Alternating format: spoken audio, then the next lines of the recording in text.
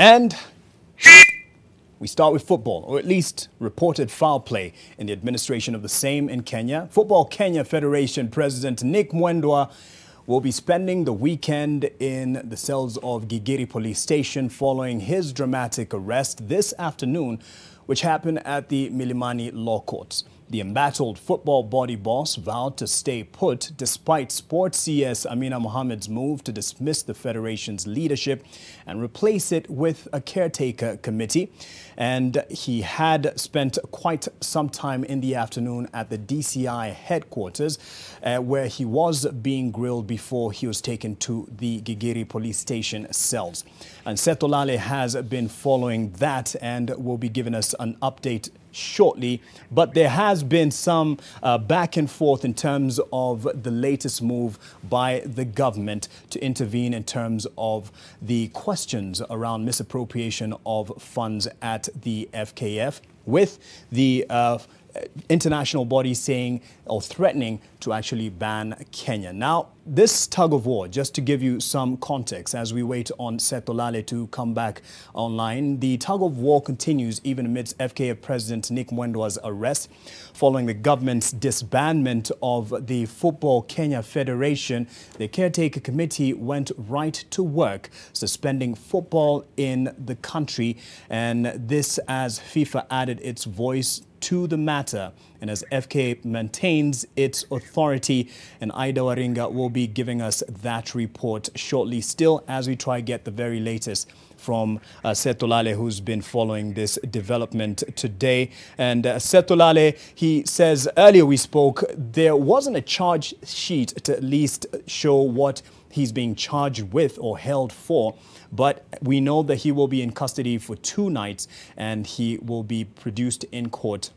Actually, that's 3 nights. He'll be produced in court on Monday. Setolale, you were at the DCI earlier, then you went to Gigiri, then now you're back at the DCI, not under arrest, but following on this story.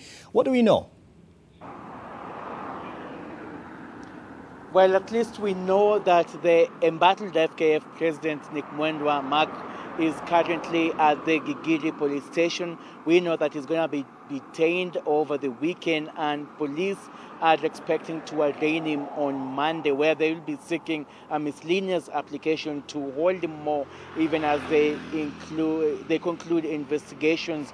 According to Nick Mwendwa's lawyer, who I was able to talk to earlier, Mr. Victor Omwabe, he said that they haven't been served officially with the legal charge sheet, and they don't know. He does not know what his client is being accused against. But according to insiders within the Serious Crimes Unit of the DCI headquarters, according to a source there who was privy to the grilling here at the DCI headquarters, is that Nick was actually questioned in regards to accountability of funds availed by the Ministry of Sports to FKF between 2019 and 2021. And in regards to that, and following his dramatic arrest earlier this morning, in the afternoon rather, I was also able to talk to Mr. Ken Okaka, who is the Football Kenya Federation Communication Officer, and he did confirm that officers from the DCI Special Crimes Unit pounced on Nick Mwendwa while he was presiding over a luncheon for the national team Harambee Stars, which had just returned to the country from Uganda, where it had a World Cup qualifying match against the host. That was yesterday in Kampala, and they brought Nick Mwendwa here at the DCI headquarters, where he was questioned up to about 3 hours, and he was later on accompanied by his lawyer, that is Mr. Victor Obwai. Later on at around 6:30, Nick Mwendwa was whisked to the Gigiri Police Station, where he's currently being detained, as like I said, and we're expecting him to spend the weekend at the Gigiri Police Station cells. And there's